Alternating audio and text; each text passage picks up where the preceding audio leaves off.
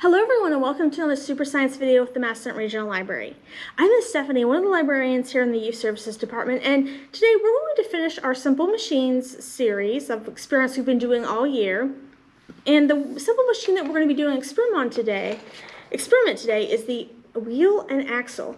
And an axle is a rod, and it usually stays still, and then there's discs or wheels at the end of each, and when you turn the wheels, it moves forward. Or it does something else to make work easier for us. Like example, a wheelbarrow makes it easier for us to carry things to one place to another than if we just did it ourselves. And we see wheels and axles all around us. And the most common one that we usually see is a car. And we're not going to do a real car today, but we're still going to make a fun little clothespin car. And you don't need too many things for this experiment. You'll need a clothespin, some glue. Elmer's works good. You'll just have to let it dry for a while. You'll need some buttons. You need 4 of them, pretty big ones too. They work better. A straw, some twist ties like you find with trash bags, a pair of scissors, and then if you want to decorate yours, you can just use some markers or crowns as well. Okay, let's go ahead and get started.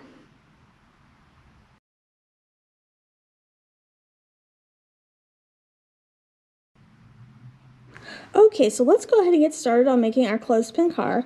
The first thing we do is get your clothespin. As you can see, I decorated mine, but you can just leave it as it is if you'd like. So we'll get that there. Then we're going to we have 4 buttons. I'm going to do my orange at the back and my blue for the front. And then you're going to take a button and then take one of these twist ties. And as you can see, you want to get buttons with pretty big holes in them. And you're going to stick the twist tie through one of them. So pull it out a bit, and then you're going to fold it over like this, and then put it back through the other hole. And then what you'll do next is pull them together, and then you'll twist the ends together to make it secure. Okay, and then the next thing we're going to do is we're going to cut our straw piece. So you want to leave some room, so don't cut it as long as the twist tie is, like maybe leave about 1 inch or so. So let me cut my piece. Okay, so I got my straw piece. I'm going to slide it on. Okay, actually I think I need to cut a little more off. So let me do that. Yeah, that looks like it's going to be better. Okay, so then the next step is we'll take our other blue button, and we're going to do the same thing we did to the other side. And then fold it in, make it go through the other hole. It's a little trickier for the second one, but you might have to do a couple times to get it right, and then twist it together. And you have the front wheel and axle of your car.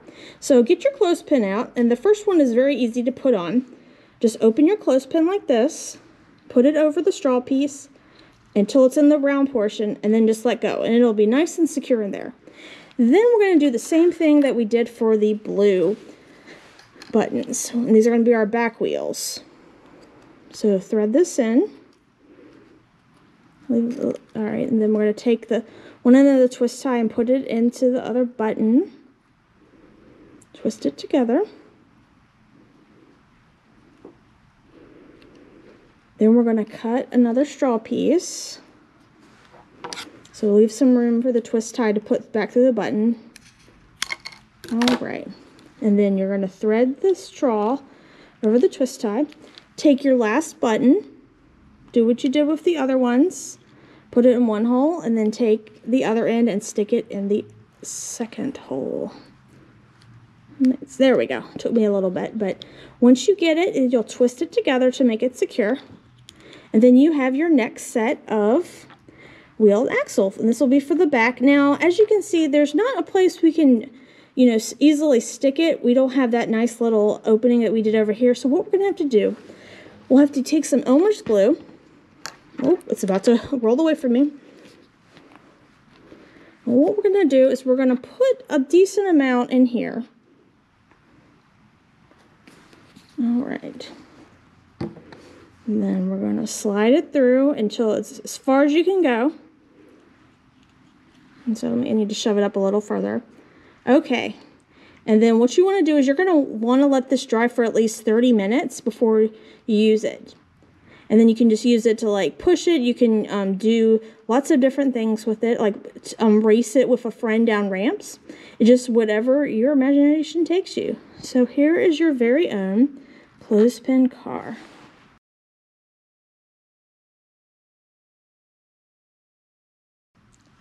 All right, and once the glue is dry, you can watch your race car go.